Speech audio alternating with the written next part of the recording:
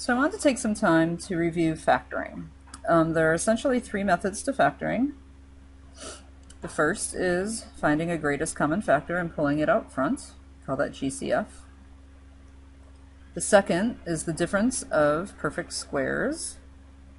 You'll often hear us refer to that as dots for difference of two perfect squares, or difference of two squares. That's where dots comes from.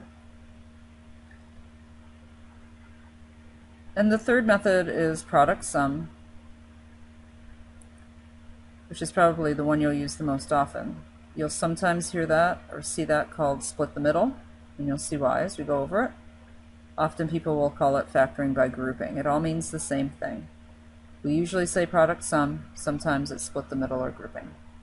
So let's just run through some examples. The first one, if you're asked to factor something like 2n squared plus 14.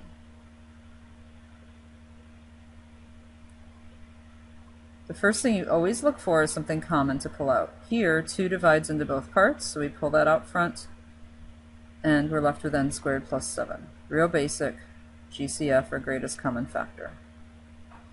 The second example, if you're asked to factor something like y squared minus 49, well, that's a two-termed problem, and both of them are perfect squares. They're separated by subtraction, which is a difference. So you square root each piece and get y minus 7, y plus 7. That order of multiplication doesn't matter, so it doesn't matter what order your factors are in. Third example is an example of product sum factoring. So we're going to factor 2x squared plus 17x plus 35. We'll be pretty careful about the way we review this because it is important that you're very good at this. So we look for the product using our a and c terms. So here, a is 2, c is 35, so we're looking for a product of 70. The sum is your b term, which in this case is 17.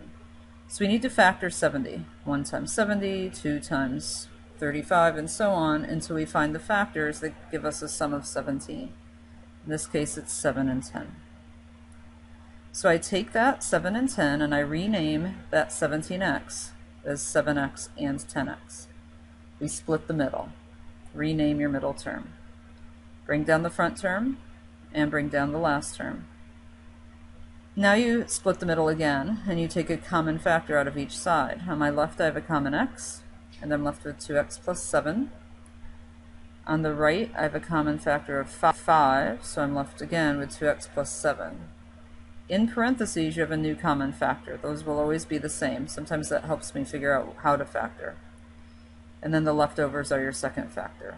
So 2x squared plus 17x plus 35 factors to 2x plus 7 times x plus 5. The last two examples I'll do are mixed. We'll have to do more than one method of factoring. We'll have to factor completely, so combining what we've learned. So let's factor negative 2x cubed plus 162x. Well, I don't like any negatives, so I'm going to pull that out as something common, and 2x also divide into the polynomial. So I've got negative 2x as a common factor, and I'm left with x squared minus 81. X squared minus 81 is the difference of two perfect squares, so that should be a quick factor, x plus 9x minus 9. Keep your common factor out front, and there's your entire expression. Negative 2x times x plus 9 times x minus 9.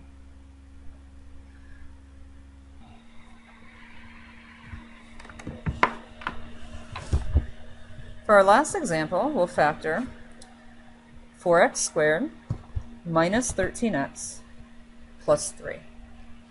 Sorry about that equals 0 at the end. We're not solving, we're just going to factor. So let me cross that out. So the product I need is 4 times 3, which is 12. A times c is your product. 4 times 3 is 12. And the sum I need is the b term, negative 13. So I'm looking for two numbers that multiply to positive 12 and add to negative 13. And that would be negative 1 and negative 12. So I split my middle, I rename it, it's negative 1x minus 12x, bring down the front and bottom. Split again, take out a common x, We're left with 4x minus 1 on the left. Take out a negative 3 on the right, and we're left with that same 4x minus 1. That has to be the same. That's your new common factor. So my factors now are 4x minus 1 and x minus 3. And that's it. Finish up, try a couple problems in MathXL, and we'll go over many more tomorrow.